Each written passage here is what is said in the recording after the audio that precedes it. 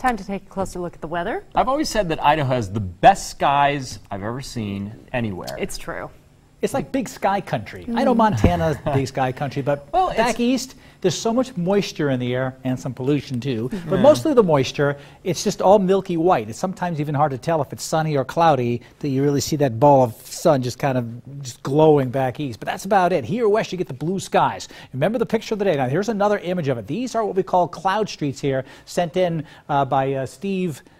Steve sent these in from the central, he was in the Central Mountains. Steve Harkins, he's from Haley, but he was doing a rafting trip, as you can see there. I'll show you a few of the shots that he sent on in.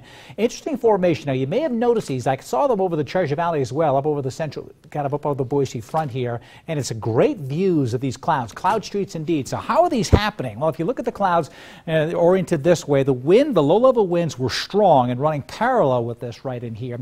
What you have to have is you have to have very strong upper-level winds. We had that gusty move through. Remember the windy day that we had last week? This was the day right here. So what happened is we had a lot of rain prior to that. You have to add moisture. So there's got to be moisture around, but also sinking air, drying air, high pressure, nice weather trying to move in. And so that sinks the air aloft, and so you get those deep blue skies, but then you have these showers and storms trying to form, so the air is rising in this location right here. Let's change the computer now. I want to show you what's happening in the atmosphere. So you've got the wind howling in this direction, parallel this way. And so what happens is the air is rising, and when it rises, it cools and condenses and forms a cloud. But because the air is sinking with this little inversion layer right here, stopping anything to rise with the strong winds aloft, what happens is you get these little rotating little kind of cones right here, I guess you'd call them, or cylinders. And so the air is actually rotating up, and then it sinks in these locations here. So where it rises, you get cooling, condensation, and clouds. Where it sinks, it dries out. And so when you have these two sinking here, you get a dry area,